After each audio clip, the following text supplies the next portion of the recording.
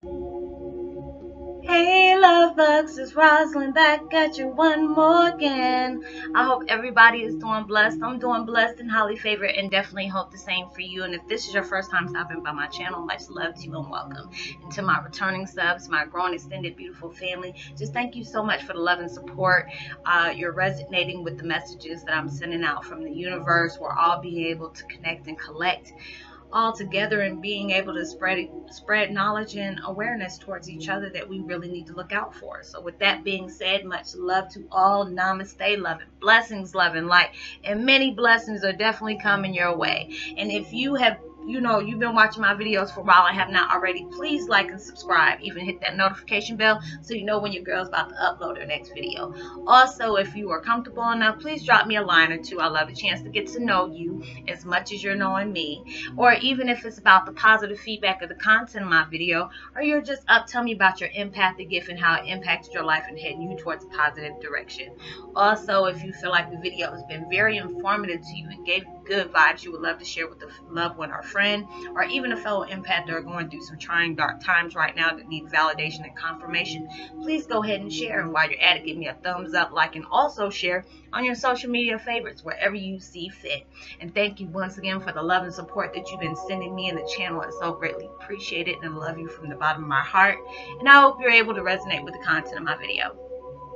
And today I'm listening to good night music, deep calming music, relaxing peaceful sleep music, 528 hertz inner healing. And I will post that link in the description box below. And today my video is about Twin Flame 101. Heyoka, seeking others to fill your cup. You know what? We have done that. I've done that. There's times where I've sought validation. I seeked attention because I felt like I wasn't enough for myself. When you have been in an abusive relationship or grew up in an abusive household, there becomes bad habits that we tend to pick up. Going through these things can be really tough. Like I told y'all, I make my videos because of my past experiences or the things I'm currently going through, or just the messages that I get from source or the masses or universe or God, one of them. But anyways, being able to seek your cup, I've been through toxic relationships, losing my father, and it was already hard for me to find out I was adopted at 15. I found out I was adopted on my birthday. I already knew I was because of different things, because my mom's age gap between my father, and it's just like around those times they didn't start having kids at that age, because my mom was a lot older than my dad, and I looked like neither one of them. Everybody kept saying I look like my father, but my mom was talking about my other dad, my biological father, not my my adopted one. And knowing all those things really put a toll on me. I thought I was going to lose my mind. I thought my world had came to an end. But it's like that pain and sorrow has really taught me a lot to have that self-worth for myself. Being able to see things I really wasn't able to see before. We really should not seek validation on the outside source when we should be looking in. I see a lot of folks that does that. I've done it, and it's just like people have been close to me.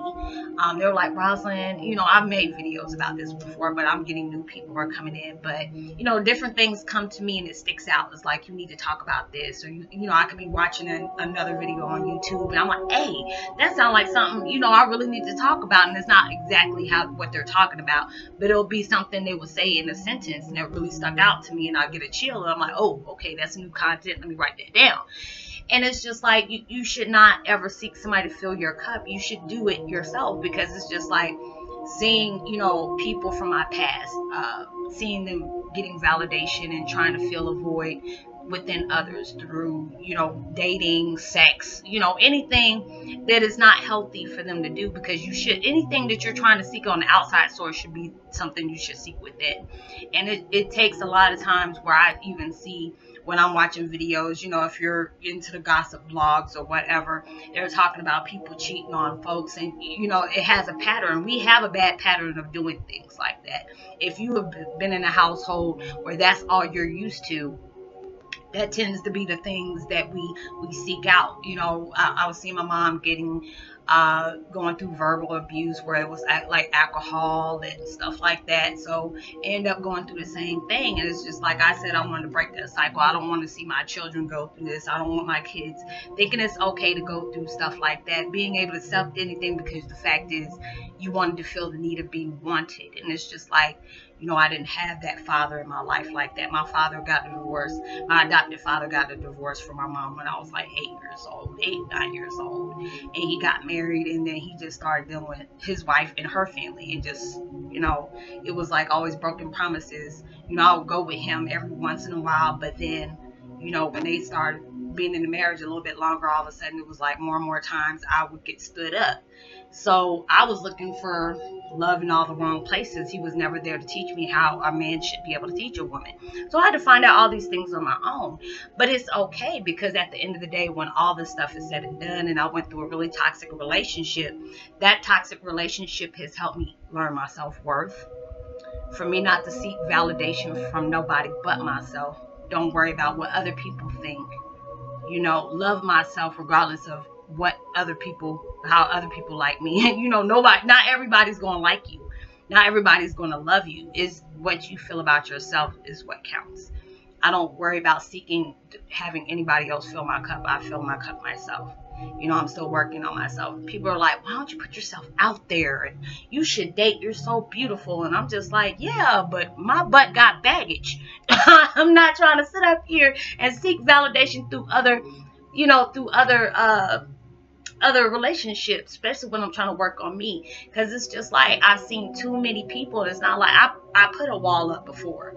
And there was a wall up, but now it's just like, I know my soulmate's out there. I know I have somebody who's going to love me. But right now, while I'm still single, that gives me that time to work on myself, healing places that I feel like I'm still growing at, being able to improve myself. So when I get to that point of being where I want to start dating other people, I'll be okay. I'll have something to bring towards the table. I won't have to think about old reoccurrences from my ex and trying to compare my ex to the person I'm with right now. You know, because sometimes you have a bad habit. I used to have a bad habit. When I up and leave an ex, I'm sitting up here leaving an ex, and, you know, before I can give myself time to heal, I don't jump from another person. I'm like, you know, if anybody listen to K. Michelle, she has that song, she got a new guy to get over the other guy. That's not healthy.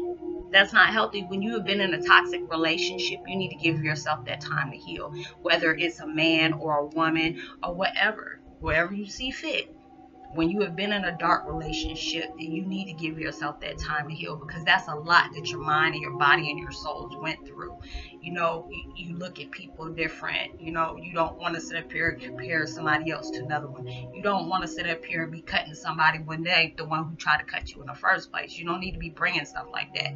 But a lot of people, you know, I've seen is, you know, talked about they don't want to be alone, or they like being wanted, or they like somebody to worship them. You shouldn't do that. I mean, do you really need some therapy? Because it's like, even when you sit up here and see these celebrities going through it, you know, I've had my opinion about Khloe Kardashian, Wendy Williams. You know, you're seeing all these sad things going on. I really don't care for Wendy Williams, but I don't wish that on nobody. You know, going through stuff like that, because I went through a situation like that, what Wendy Williams went through, and that is not fun. You know, I look at that woman at first, I was like, that's what you get, karma, this and this and that. But then when I really thought about it, when I'm going through my healing mode, and I guess it's just the fact that she done had a little choice words for my dad, so I just been, you know, at her since then. But I had to let that go, because usually when people tend to talk about other folks like that, it's because they're not happy in their situation. It makes them feel good when they see other people in shambles like that. So when I looked at Wendy's situation, I said, you know what, you could be in that situation. So don't be so quick to judge on somebody. You know, I went through the same thing like Khloe did. But, you know, even though Khloe did what she did and she had karma coming back on her, you still don't want to wish that on nobody, because that is already a sad situation as it is, because the fact is, this happens to women and men every day. But the only difference between them and us, they're celebrities, so everybody's knowing about it. So that has to be embarrassing. So I tend to look at it, and, you know, I said, okay, I hope they can heal from these situations. I know that I hope they can find their self-worth, because that can really mess a person up, especially when you have to relive it all the time with it being in vlogs. So I try not to be so judgmental about situations like that, because I always heard, you know, my mom always used to say, and I've been seeing posts about that, don't be so quick to judge folks like that, because God can quickly put you in the same situation on the people you're talking about. So it's just like, you need to be able to, I said, you know what, instead of talking about these people, I mean, even though you can have your opinion, like, I hope she finds her self-worth. I hope she can be able to love herself and heal from this toxic situation she's allowed herself to be in, especially if you have children. You don't need to be setting an example for them to let them know it's okay to go through stuff like that, because I've done that. I had to break that cycle, because I don't want to see my children go up and deal with the same things I had to go through when I had to see my mom go through. So it's just like, I wanted them to find strength within themselves. Do not think just, you know, a man or a woman can treat you any kind of way and it'll be okay. You know, people, you know, yeah, you hurt somebody, but sometimes it's not intentional. Nobody's relationship is going to be perfect, but you have to be able to love yourself, respect yourself in all aspects, have standards for yourself. Don't be just so quick to open up to somebody like that and you don't know how you're really knowing them, because you know, you can go darker than that. I've seen so many people get murdered because the fact is they done hurried up and jumped into abusive relationship. I've been in one where a man almost tried to kill me. You know, thank God I was able to break away. There's not so many people that are so lucky about that. So be able to seek to fill your own cup. Don't look for everybody to be pouring tea in your cup, because you never know what they could be pouring arsenic or strychnine or something in your cup, and don't know what you be drinking. So I hope you're able to resonate with the content of this video. Love yourself, honor yourself, treat yourself as queen and beautiful queen and handsome king that you truly are. Know that, you know, you can find somebody, when you love yourself, you can find somebody gonna love you just the way you love you. And if they don't, tell them to hit the streets.